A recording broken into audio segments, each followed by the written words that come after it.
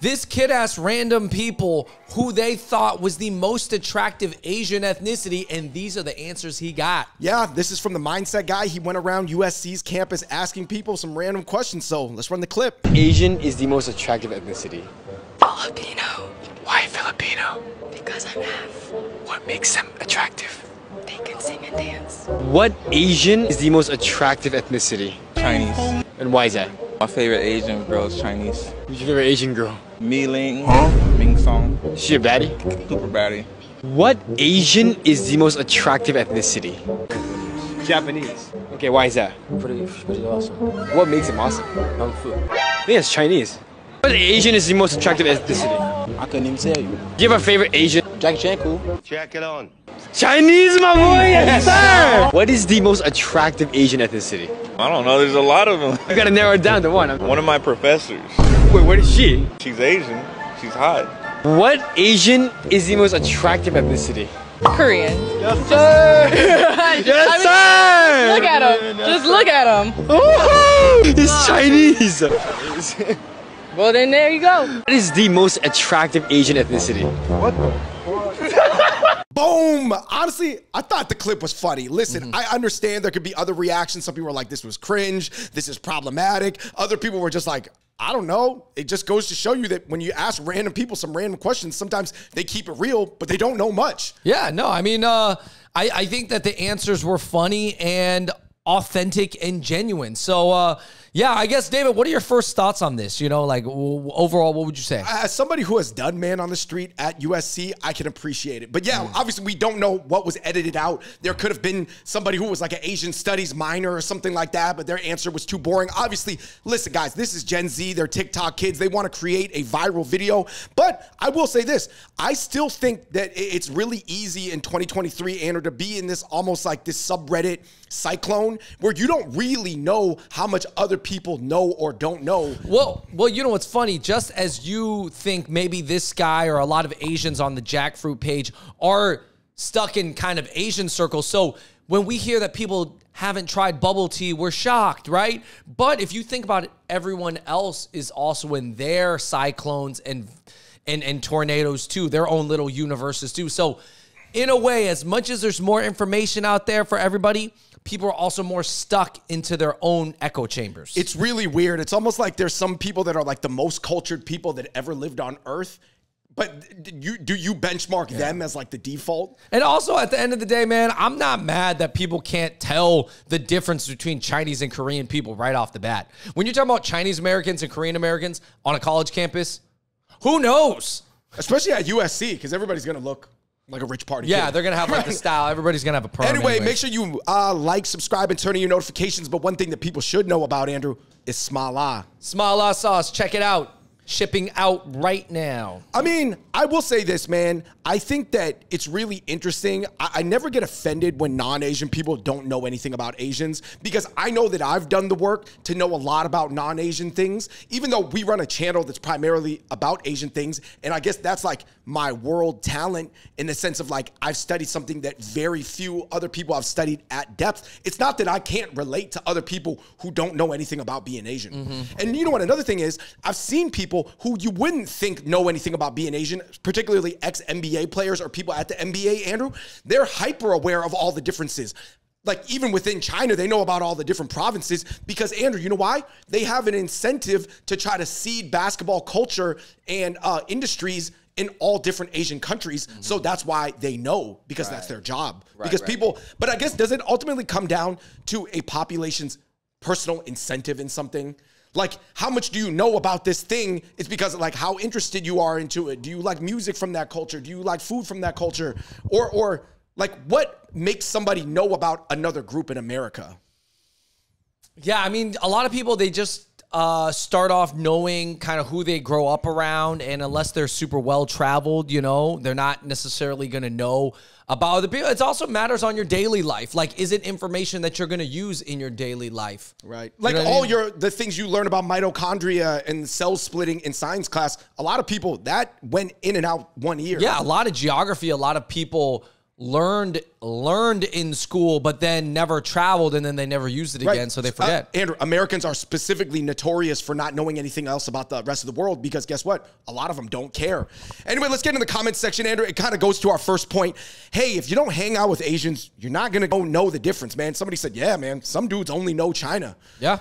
And I guess, you know, recently we did a Man on the Street in Hollywood, and a lot of people were still saying only Bruce Lee, Jackie Chan for the Asians in Hollywood that they knew, right? And Lucy Liu was number 3. So it goes to show you that, you know, as much as there are people who can name you like every member of BTS and like even like the B tier K-pop groups, there's like so many levels of understanding. Right. Somebody said, hold up, was the dude sitting on the bench eating cat food? And so, no, that was flaming hot Doritos with the Dorito guac.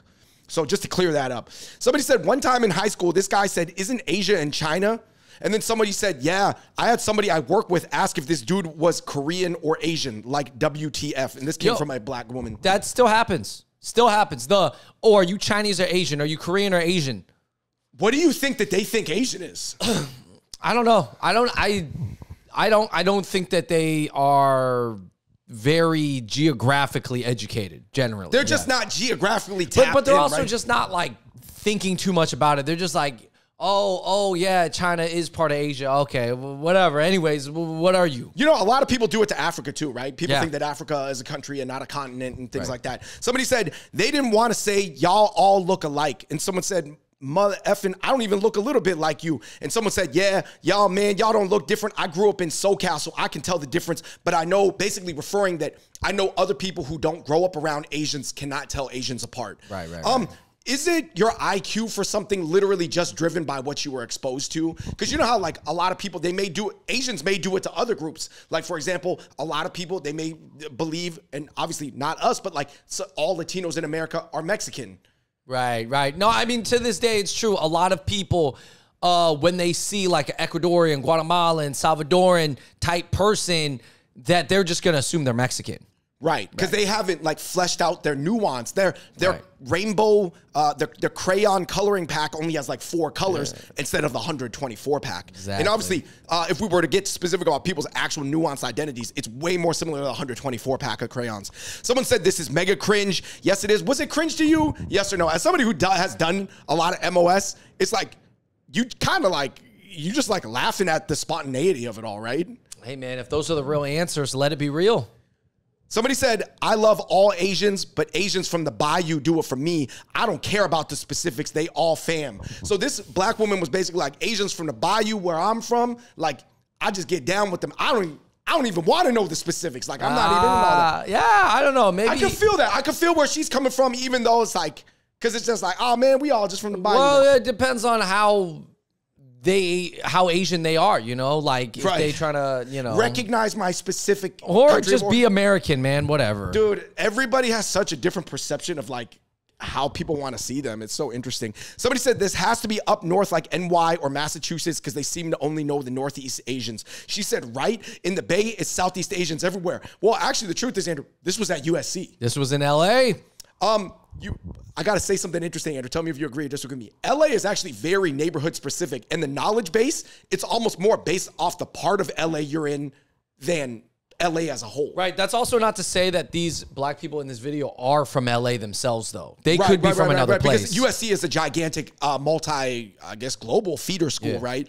Somebody said, they only say that because they can't pronounce Vietnamese. This is a black woman. I'm so tired of hearing Vietnamese.